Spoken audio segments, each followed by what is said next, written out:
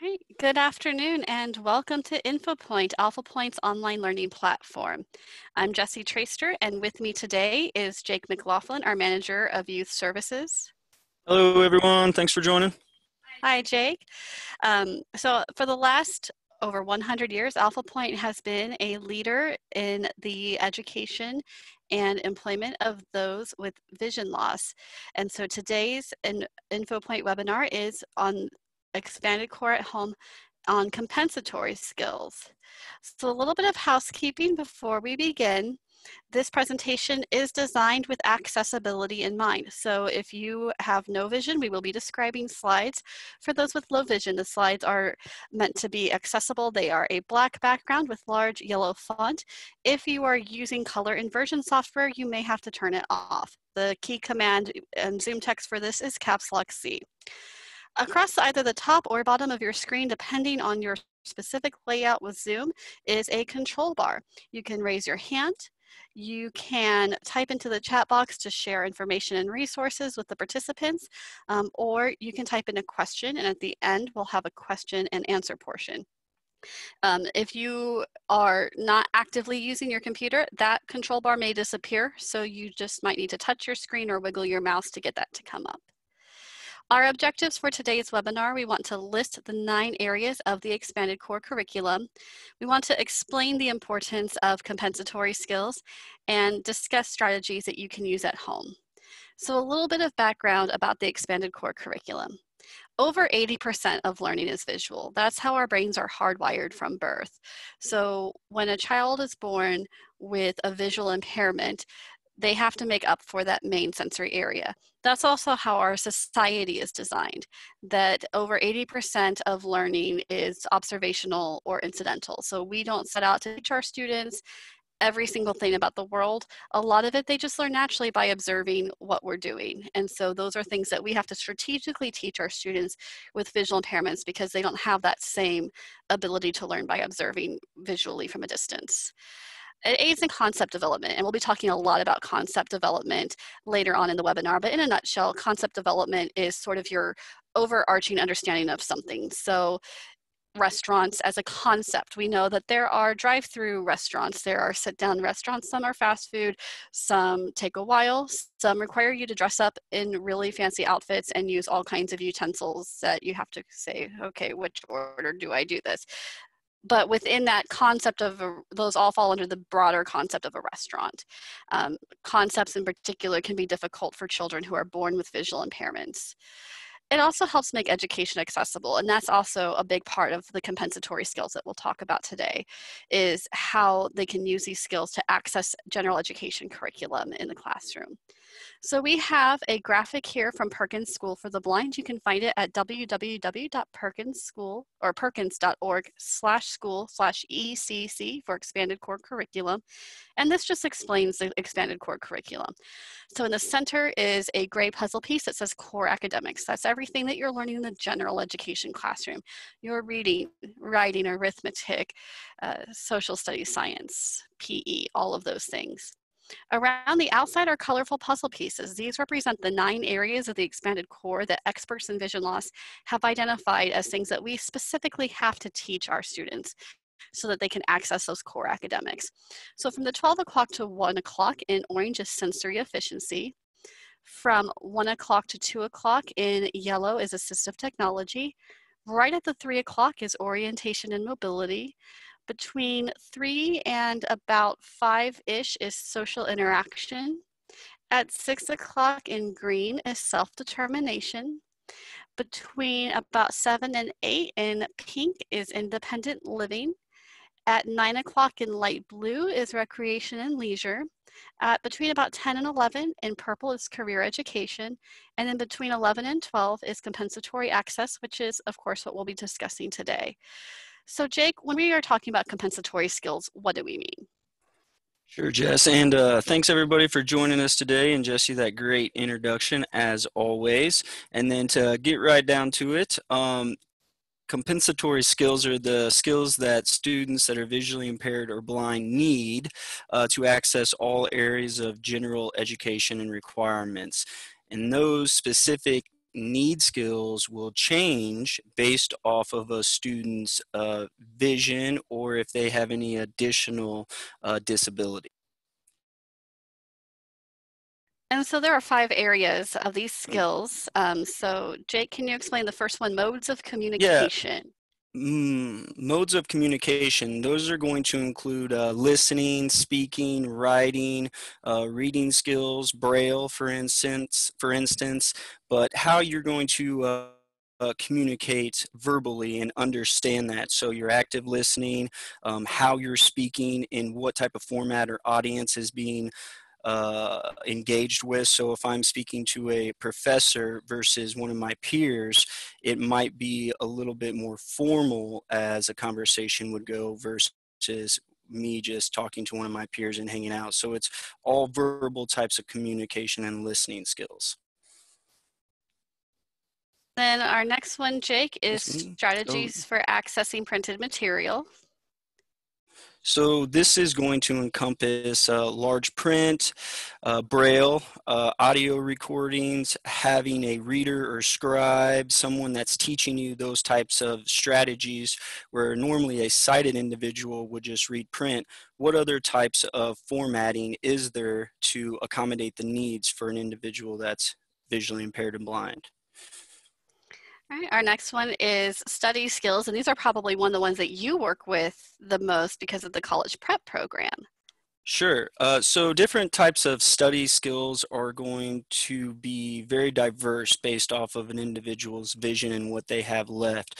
But it's going to really pertain to organizational skills as well. So, where do we place things as far as materials that we need to look back on so that we know where they're at? So this could be highlighting certain materials for individuals that have vision left, or placing bump dots on certain pages or locations inside of binders so you know that this is where social studies is kept and how to get there, and even making that further is on your laptop, if you're organizing documents and folders, labeling a folder or new folder as a subject, and then inside that you could have potentially different assignments that you worked on, notes, things like that. And I know that's going into next, Jess, is organizational skills, which study skills and organizational skills are very closely linked, and maybe you can give us an idea on that. So one thing we work with a lot with our adult program is those organizational skills. So labeling strategies, where do I place things? A big one for, especially for people with total vision loss, is having a place for everything and that place not moving, which gets a little bit more challenging when you live with people who are sighted, who don't have that same Sure. consideration. But just how to label things, organize so that you can easily and efficiently find what you need. Thanks, Jess. And our next one is, I know, big on your agenda, which is going to be concept development, which I hear you talk about all the time. So give us a briefing on that. So we kind of discussed concepts already. Kind of with a concept is sort of an overarching, I just lost the word for it, kind of just like that broad category. And within that broad category, you might have smaller categories like a restaurant, a vehicle, all of those types of things are concepts. And so again, for students, especially with very significant vision loss from birth, who for sighted kids, they form those concepts mostly by observing the world around them, driving down the highway, and they can see all these things outside their windows. They can see all the different trees and how tall they are and their different colors and their leaves. And so they're forming constantly that concept of a tree and the categories within that concept. Our students have to be strategically taught a lot of their concepts because they cannot just observe from a distance the way that a lot of students with typical vision can. So we're going to go ahead and move. And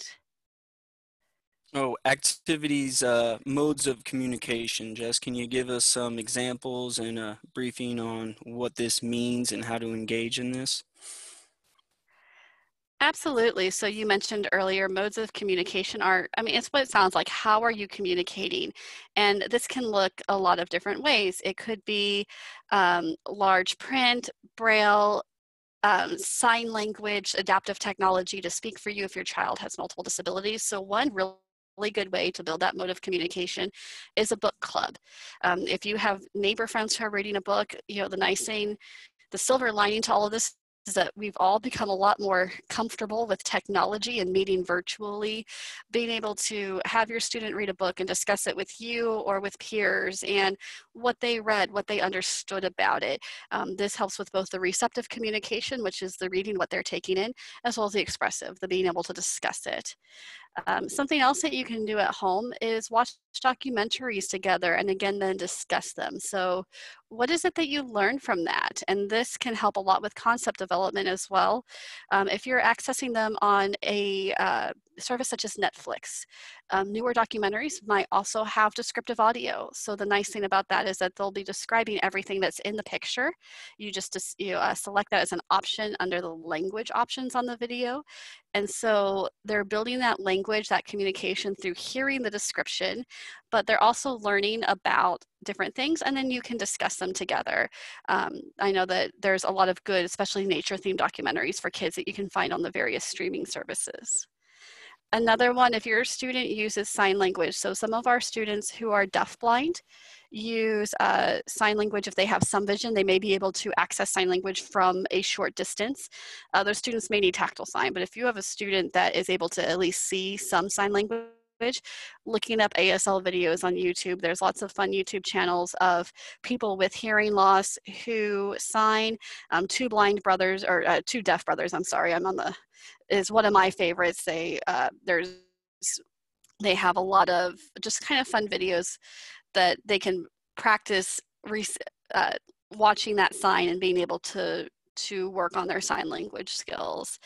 And if you have a student with multiple disabilities who's using a device, so maybe they have a speaking app on their iPad that they can use to ask for help. So if your school, when you guys left, was working on, they're asking for a snack, if you have access to that device in the home, saying, hey, push the button, show me you want a snack, and then I'll give it to you. So just kind of reinforcing those things as they come up naturally on those modes of communication. So Jesse, the big thing I'm hearing here from you when you're talking about modes of communication, particularly understanding vision loss or blindness, is not only are we doing or reading or taking in information, but we're communicating then again with parents or friends about that to start to develop those good communication and active listening skills. Absolutely. Communication's a two-way street. So you'll notice that we have I think our next one actually is print access, which is that receptive, that I'm taking it in. But that's not the only factor of communication. It's also being able to express yourself. And this is huge when we get into things like self-advocacy and self-determination, topics of two earlier webinars, that we want our students to be able to clearly identify their needs and to be able to advocate for themselves and to be able to interact with their peers.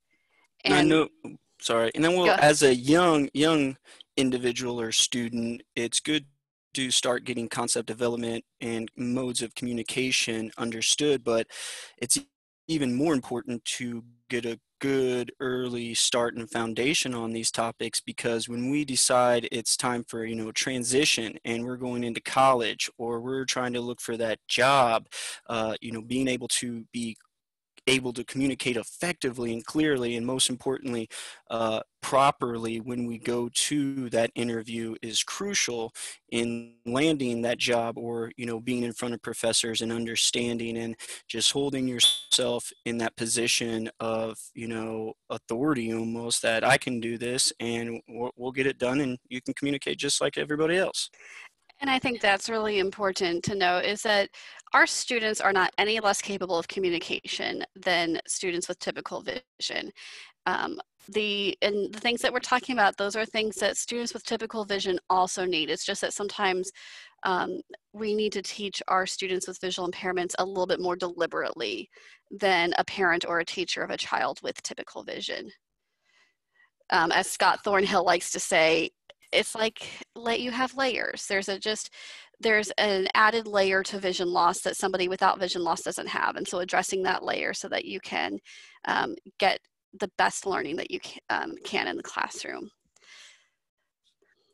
Okay, next is activities and print access. And Jess, there's all sorts of different forms of print access on how somebody can communicate, with large font and those different things. But tell us more about that. So this is a topic really near and dear to my heart as a teacher of the visually impaired. That's how I started my career in vision loss, was teaching Braille to students. So this is, I think, my favorite one. Um, but big one for our students with total vision loss or with significant low vision, of course, is Braille. So if you have Braille books, I know at one point states had stopped sending out Braille books, but as things are opening back up, we might be able to start getting those if you're ordering them from one of the state repositories.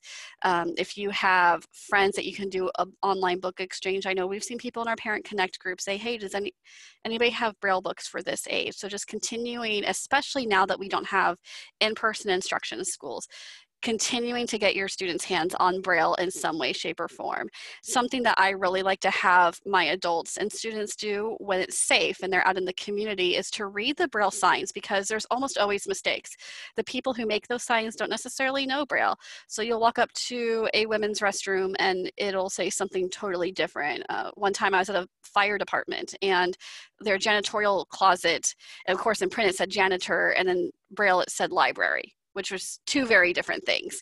So we make a game out of it, and I'll tell them, if you can find a mistake, come show me and I'll give you a candy bar or something, just to kind of get them reading Braille and thinking critically about it. Now, I don't know that I would encourage that during a pandemic, touching a whole bunch of stuff that goodness knows how many other people have touched.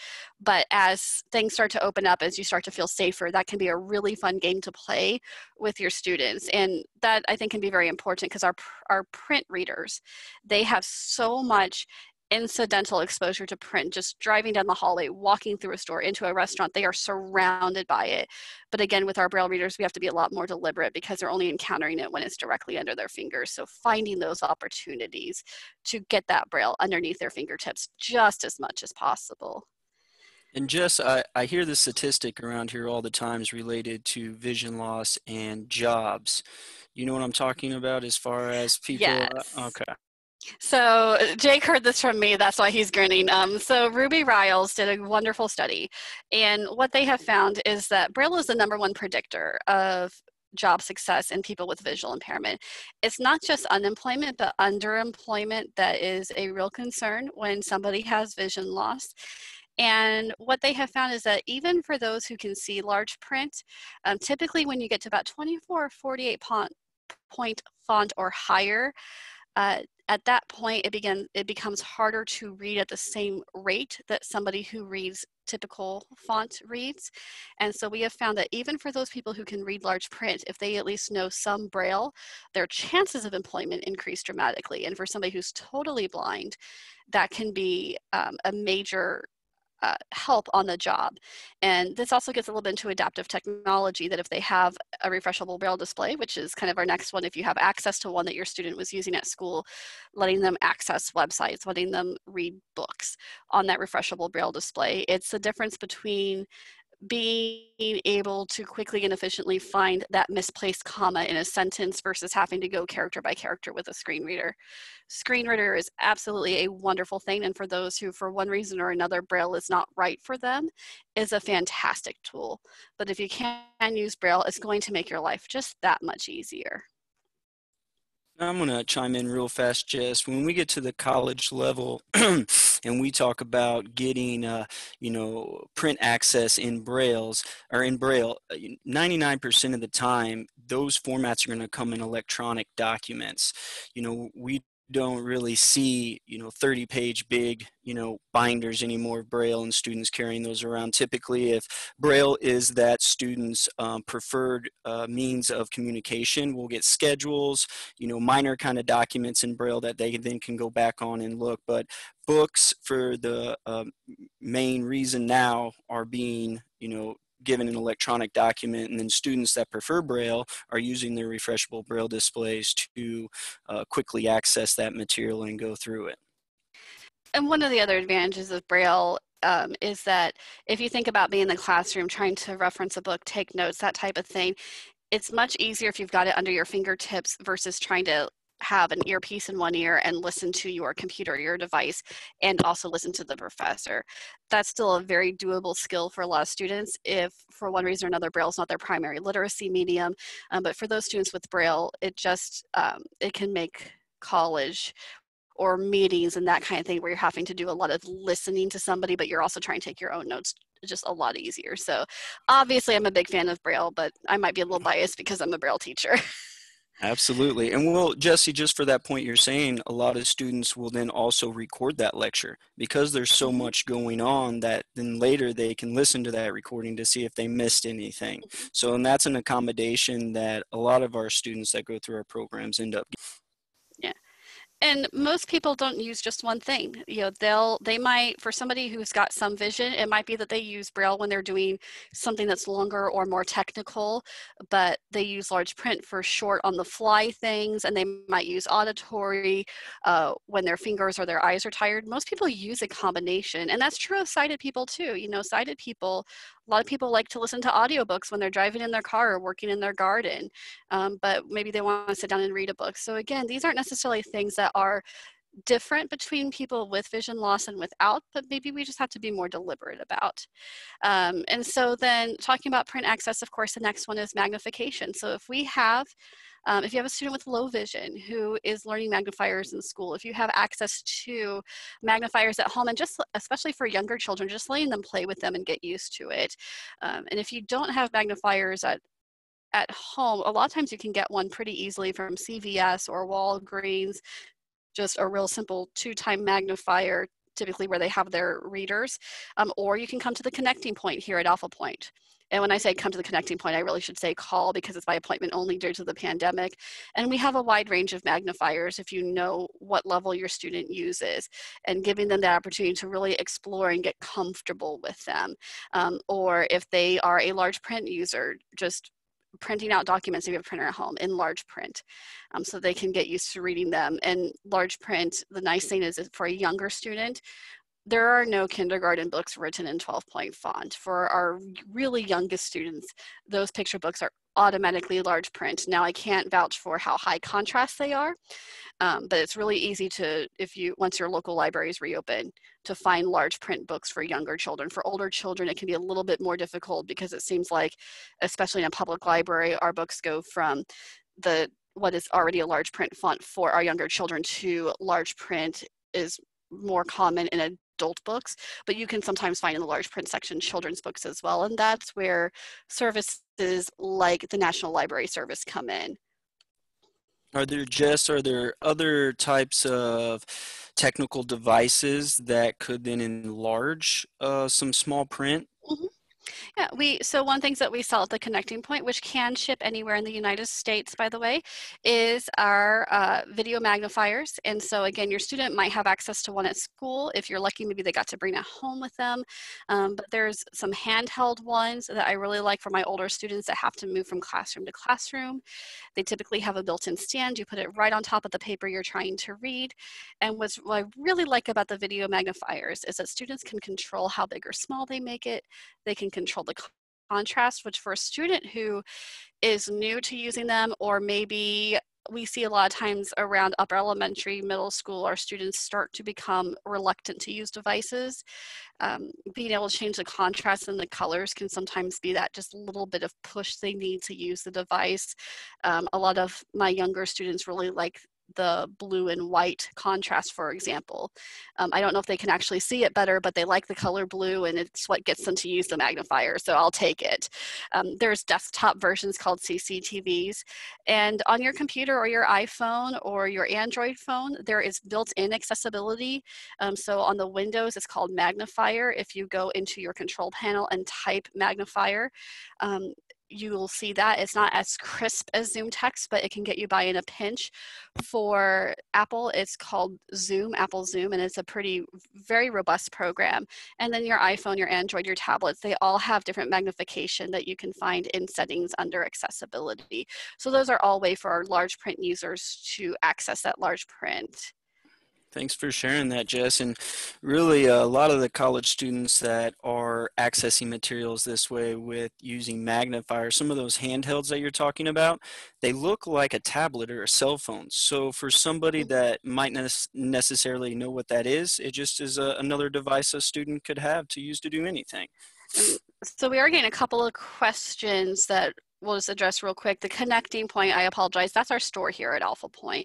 We sell all manner of low vision devices or devices for those with total vision loss, from magnifiers to talking watches to different types of head-worn electronic devices for screen reading, magnification. If you name it, we have it, and we can ship anywhere. And the PowerPoint itself will not be available, but this will be put on YouTube. And if you go to alphapointe.org, we do have a sample of like items at Connecting Point online, and we'll have more information about the Connecting Point at the end of the presentation. So another thing is some of our students don't read Braille, or they're still learning Braille. Some of our students don't read large print, or they can read it for small periods of time. So a really important skill for all of our students is that auditory. And so that's where reading aloud, even with your older students, having them practice having somebody read to them. Because if they're in school and the large print isn't available, or their computer breaks or something like that, that may be their fallback strategy. So getting them used to stopping and saying, stopping the reader and saying, oh, can you pause for a second? Can you read that last sentence again? I didn't quite hear you, or I didn't understand, or I need you to go slower. So that advocating skills that all come along with the live reader. And then using a screen reader. So if you have an Android or iPhone, if you have a computer, Microsoft has Narrator.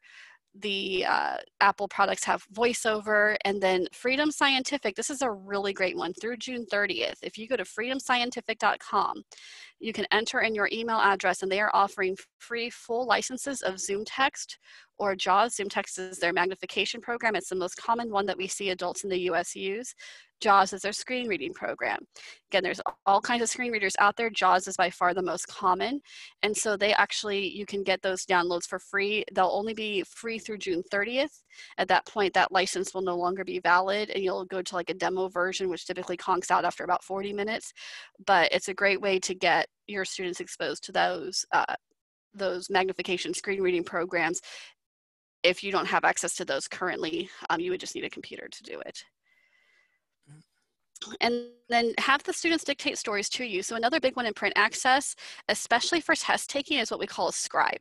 So students go to take that end of the year exam that is required at their schools, and especially younger students who are maybe still mastering the Braille code, or maybe they're a large print user, but they have trouble with handwriting or typing, they're not there yet. A very common accommodation is to have somebody scribe. And so getting them used to being able to say their thoughts out loud so somebody can write them down, because the scribe has to write down exactly what they say. And that is really difficult. If you've ever used a dictation on your phone instead of typing in, being able to put your thoughts together so that it only says exactly what you want takes some practice. So have students dictate stories to you that you can write down and get them used to that idea of somebody scribing their thoughts. That can be another really fun one that you can do at home. Mad Libs. I love Mad Libs. That can be a great start for that. And these are really important as well, even if you have mastered another form of print access that you like, because here's a perfect example. Whenever a lot of community college will have enrollment evaluation exams. And 9 times out of 10, when we go in there, the only type of computer that is available will have like read or write, some basic kind of accessible software they can use. Well, a student may not have used that software at all before in the past, so they're not going to know how to navigate it appropriately to take that test. So we bring in a scribe so that they can then take that test accordingly.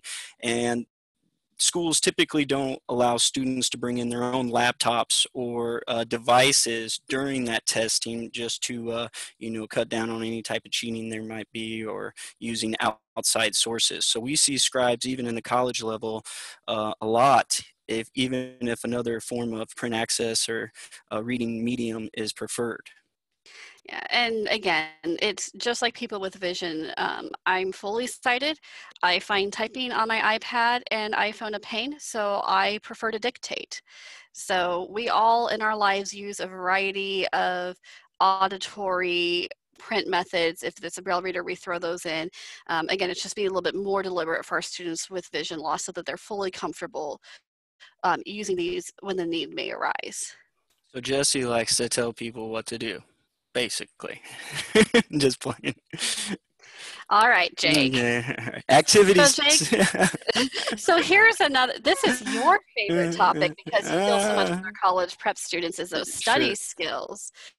So flashcards, those can be a really difficult one. What are some ways that you make flashcards accessible? So you can make flashcards accessible in a lot of different ways. You can use electronic format even to make flashcards as well and keep those on a, a PC or laptop just within a Word document. But if we're talking about, flashcards in particular, we can put Braille on the outside of those so that students can feel and then, the answer on the back. And then pen friends, which are awesome and can be used in a variety of different ways, are devices which we can program certain labels on cards, and then it will then dictate what that label means when you ask it to. This can be used in organizing foods, grocery list, all sorts of different topics pertaining to school. If you have to memorize states and capitals, they're just a great resource and easy to use. Yeah, so the pen friend, that's another thing that we sell in our store, and a lot of our adult clients like it. You have, I think it's like a almost kind of a magnetic type of thing, but you have it looks like a pen, and you have these little circular discs that you can attach. Some of them are adhesive, some of them might be on magnets. And when you touch the pen to it, you can record whatever you want that to say. And so then after you've recorded it, every time you touch the pen to that, it will read back whatever you told it. And they are reusable. So if you're making flashcards, when you're done with that particular flashcard, you can just record over to make a new one. So that can be an easy auditory. And then there are all kinds of free online apps. I really like Quizlet as one for online flashcards. So sometimes it just takes a little bit more creativity. Another one that this is the teacher in me really likes the idea of doing a summer research project. So asking your students, what's something that you want to learn about? And let's go online. National Geographic Kids is a really good one that I've used with students who use screen readers, and it's decently accessible. There's always going to be little hiccups along the way, but that one has a lot of really good information. So we've had students say, okay, tell us about a topic that you want to spend the next month learning about. And being able to practice not just using the assistive technology, but that's where they can work on those study skills and trying to remember information. And that can be a lot of fun learning about something new, but that might just be, maybe it's only fun if you're a teacher. No, it's fun and it's good for all students. And this is something that we do during technology camp. We have students pair up in groups, and they get to pick from a list of 50 different topics on technology, usually pertaining to some type of accessibility feature or software. And then they research it throughout the week. They fill in the curriculum. They even have a rubrics that kind of helps guide them along to make sure that we're getting a good outcome. And then they present that, in front of their peers at the end of the week. So then we're also touching, based on those communication skills, but public speaking as well. So I know that's everybody's favorite thing to do. And the nice thing about Technology Camp, it is available for rising middle schoolers and high schoolers. And at the end of the week, they get to take that computer home with them, loaded with that software with, I think it's a 1-year license, correct, Jake? That is correct, 1-year license. We're trying to get it to where it has both Zoom text and JAWS, but we usually break students up into 2 main groups based off of if they need screen reader software or magnification. But for a lot of our students, progressive vision loss is something that could be happening. So they are, determining right now at their age, well, I'm using magnification, but honestly, I should probably be using JAWS. So we're trying to get it to where we have both of those on there so a student can learn both as, they develop their skills and move on. There we go. Yeah. if you haven't yet, you can find, I believe, is registration on our website, Jake, for students if they want to register their Student for Technology Camp. Yes, registration is on our website. You'll want to click on Vision Services and then Youth Services, and you can find it, or you can always email me, after this webinar is over, and I can get you all the information you need to register successfully. And so then another activity along with safe skills is organization skills. And again, this can be one of the most critical ones. So helping the student organize their personal space. And this is where you can get really creative. I know a lot of us, when we first enter the field or we're first working with a child with vision loss, there's a sort of fear of what if I do it wrong? And one of the things I've discovered working in this field for several years is there is no, especially for something like organizational skills, there's no right or wrong. So for a student with low vision, it might be, do they like high contrast? I am an organized by color kind of woman. I have, if you go into my desk drawer in my office, all of the tests that I give during our assessment with comprehensive rehab services are color coded based on if they're an academic test, a work assessment, a cognitive test. So some students really like that color coding, different color bins, different color signs, large print. You can get, the nice thing is, you don't necessarily have to spend money on blindness specific products. I think sometimes that, especially as professionals, we fall into that trap a little bit of, oh, we have to do the blindness specific. But one of my favorite outings that we did, or our community-based instruction we did with our adults, was we went to the, it was the closet. Oh, I'm losing the name of it. It's a really well-known, like California Closet, or the Container Store. That was it. We went to the Container Store. And we just looked at, like, these are all of these different options. Like, their whole shtick is organization. So thinking about, is it different textures of bins? Is it different colors of bins? Is it things on a specific shelf with a label in Braille, or using a pen friend? So, and having the student participate in organizing their space.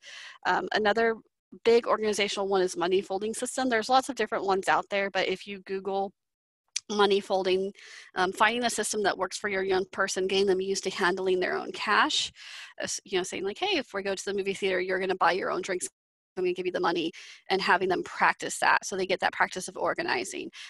Of course, again, that's easier said than done during a global pandemic when not everywhere is accepting cash, but if you're going somewhere that does and you're comfortable with that, that can be another one to practice those organizational skills. Now, Jess, is there any type of technology or apps out there that can help you with organizing your money or understanding the denomination? Yeah, absolutely. So you can, my favorite app is called Seeing, SEEING, AI for artificial intelligence. It's absolutely free.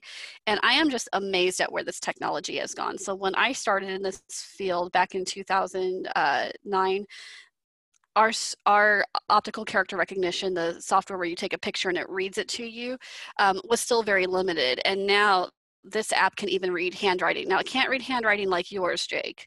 It has to be pretty neat handwriting, but it can even read handwriting, which would have been unthinkable even 10 years ago. And one of the things it has on there is a denomination reader. So if you have a smartphone or an iPhone, Seeing AI is a really good one.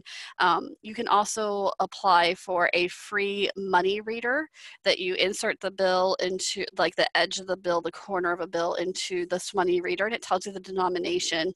Another little trick that we teach our low vision clients is if you flip the back of the bill over, there's the denomination on the back of the bill is much larger than it is on the front of the bill. I never realized that until I got into this field, but some of those little tips and tricks for organizing your money and getting used to that. And then one thing that we always say is if you are having your student do that, one of their self-advocacy strategies is to tell the person, I'm handing you a $20 bill. So that way they know if the person says, oh, you only gave me 10 and that costs $15, that gives them the chance to say, oh, that's not 20, you're handing me a 10, and then I can put that back in my wallet and get out a 20. So that helps with those self-advocacy skills. And asking the person who's giving them change, can you please tell me the denomination of the bill that you're handing me? So again, like we said in previous webinars, expanded core curriculum, none of these areas are in isolation. They all kind of influence each other. Another one are our labeling strategies. So we talked about pen friend, but it doesn't have to be high tech. It can be something as simple as on our salt and pepper shakers that our clients use when we're cooking, the salt has a rubber band around it and the pepper doesn't. So all kinds of things like rubber bands. Jake mentioned bump dots earlier, which are these little, they can be foam, they can be like, some of them are different colors for people who have some vision and just need the color contrast. They can be different shapes, so big, little, square, circle, that you can use to label things like the buttons on a microwave, or you can label file folders with them if you have to keep documents for school. So like the square file folder has all of my workplace documents I need when I go through the student transitional employment program. That's how I know where my birth certificate and my social security card are. You can use those. And again, it's not to be blind and specific. We have something called a spot and line pen. Honestly, I prefer puff paint. Spot and line pen is great. It's a little bit less messy, but if you don't have a chance to go to a store to get it, or if you like multiple colors, go to Michael's or Joann's or Hobby Lobby, or go online and just order yourself some different colored puff paint. That can be another really good labeling strategy. And like you were saying, Jess, it doesn't have to be expensive, and more of us are kept inside nowadays. So, being creative in what works for Yeah. you is the most important thing. And those bump dots, the best thing I love about them too is you can put them on the microwave or stove and leave them for however long, and then they come right up. They don't leave Yeah. any type of mess afterwards if you got to get rid of it or sell it or anything or use it for anything else. So Yeah. they're just really great and friendly. They're really cheap too. What, a packet of them, different kinds, is what, like $2.99 or something? I think like a packet with multiple colors, and if you're doing the colored bump dots or the ones that are the different sizes and shapes, if you're doing the tactile only, I think the multiple pack is like $7, but it's been a little bit since I've been in the store. But the point is they're very cheap. So just, again, don't be afraid to try something, and maybe you try something that doesn't work, and that's okay, and you try something else. I've seen people use paper clips, rubber bands, hair ties. If you're like me and you have long hair, those things are all over your house. So using those to label, again, so something like if you've got shampoo and conditioner in the shower, put a hair tie around one, not around the other, and now it's easy to tell which one's the shampoo, which one's the conditioner. I think Jessie was trying to make an inside joke because she has a lot of hair and I do not. Thank you, Jessie. You're welcome. Yeah. So there's, again, don't be afraid to be creative, and let the student get involved. I'm always amazed at what my students come up with on different types of strategies of how they're going to label. I've seen people use different grits of sandpaper to label, just cut up a piece and glue it to the outside of a tub. It's really, the sky is the limit on what works for you. And so if you can have a lot of fun with it, and little side benefit, they might actually clean their room because now they think it's a game. I can't guarantee that will work, but it has worked with a couple of my students in the past. What's next, Jess? So the last one, of course, is the big one, concept development. So one of my favorite things to do with my students is nature walks, and let them pick up a leaf, a nut, an acorn, feel it, let them smell the flowers. Just take a field guide with you so that you don't accidentally give them poison ivy. Like, I can never tell by looking at it. I always have to check the field guide. But those kinds of things where they're out and they're experiencing nature. And this is one that you can do right now, even though we're social distancing, because you don't have to get close to other people. So that's one of my favorite concept development. And as we're walking, I'll talk about like, oh, I see big trees, I see little trees. And I'll even use really specific language when I say the tree's big. It is like if I put three of you standing on each other's shoulders, or it's twice as big as our house. So trying to give them a frame of reference for a totally blind child on what it means when I say that tree is really big or that tree is really small, or let them go up and hug the tree. And Jake, you asked me the other day, I had a tree cut down, you wanted the wood, and you said, how big is it? I said, oh, it'd probably take about 3 people to get their arms around it. Yeah, that's right. So giving them that, like, go up and hug the tree, figure out how wide it is. This tree is really skinny. You can get your arms all the way around it, even though you're only 5 years old. This tree is really big. If we put our arms around together, we still can't touch each other's hands. Yep. And one thing, we've done this out at our adventure camps, which are going to take place in July, is we'll go on a nature walk and then we'll collect different leaves, twigs, vines, and then we'll come back and we'll make an actual book out of those and label them. So furthermore, investigating, and developing those skills, as far as these all go, which is a great way for young people then to look back onto what this is as a reference and a guideline to the type of skills you're talking about, Jex. Mhm. Which brings us to our next one, 3D models. Yeah, so this, especially for math and science, this can be a really big one. You know, if you're doing geometry and they're talking about cubes and pyramids, if you have blocks or something that they can actually put their hands on, because those are what we typically think of as very visual. Science, anything we can put our hands on. Um, those are all, anytime you can give somebody 3D, whether you make it out of pipe cleaners or you have a block or you go on a nature walk because they're learning about different types of leaves and you just grab a whole bunch of leaves, you know, just anytime you can, a student can put their hands on something. And that's true not just for learners with visual impairments, but also for children with full vision as well. Anytime our kids can actually handle something, they're going to get more out of it. And I think, again, just Play-Doh. It's something that we can Yes. reuse over and over again to make different shapes, to, you know, describe and then give our students, you know, the chance to make that shape. If we're talking about, you know, geology, what does a mountain look like? Making that mountain. What does a peninsula look like? You know, making that peninsula. Yeah, one of my favorite activities I ever did was when the Lorax movie came out. My students and I made a diorama, and we used not just all the students had low vision, some of them had very low vision, but so they could all see a little bit. But we not only used things that were high color and high contrast, but we really played with different textures. So we made trees out of pipe cleaners and pom-pom balls, and we used plastic to represent the water because it has that kind of smooth texture. And we could talk about the concept that the water is clear. So things like that where you can make that 3D model. Don't be afraid to play around with textures. Again, the students end up thinking it's a lot of fun and they don't realize they're learning something, so it's a win-win. You know, another thing that you can do is with a younger student, have them participate in cooking the meal with you. You can practice those labeling strategies like putting a rubber band around a can. So the can of beans has a rubber band around it, the can of tomatoes doesn't. You can get their hands on and they can think about all the different things that go into that meal. That helps to develop that overall concept. That's a really great one for younger students. And we'll be talking a lot more about this because next week, expanded core curriculum, it will be independent living skills. And so we'll have a lot more about cooking next week on our webinar series. For older students, getting ready to go through Jake's student transitional employment program, have them research jobs. Think about, you know, start with those entry-level jobs for the summer job. We all had that first job that we hated, right? Like my first job was a server. I worked at a Steak and Shake. I didn't want to see a milkshake again for like the next 2 years, but it was still a good experience. But, you know, out of those entry-level jobs, maybe it's not your career, but what would you enjoy the most out of all of them? Or maybe what would you dislike the least? And what jobs are you thinking of when you graduate high school? So, and Alphapointe can help. So expanding youth experiences, Jake, you want to give us a brief rundown of your I program? Sure. So it's typically monthly community programming where we go out and do all sorts of different activities based off of really the expanded core curriculum. We've gone to movies, rock climbing, Nelson Atkins Museum. We've done a lot of different activities. You were breaking up on my end. I don't know if it was my computer or yours, but in case you missed it, basically it's a monthly program with all different activities from baseball to art museum to descriptive movies when we're not in the middle of a global pandemic.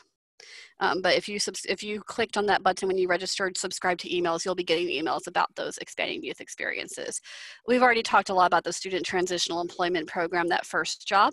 Make sure your student's talking to their vocational rehab counselor about that. We've already mentioned college prep. Again, your student will need to talk to their vocational rehab counselor. We mentioned our tech camp, but we also have our adventure camp in July. We have our overnight for our older students and our day camp for our younger students, and those older students will get to be the counselors for the day camp, so that gives them some leadership experience. We mentioned the connecting point. If you are wanting to order from the connecting point, give Cheryl Rayburn a call, 816-237-2096, and she can help you over the phone. Or if you need to set up an appointment at a later date to come into the store to look at things, she can help you get that set up as well.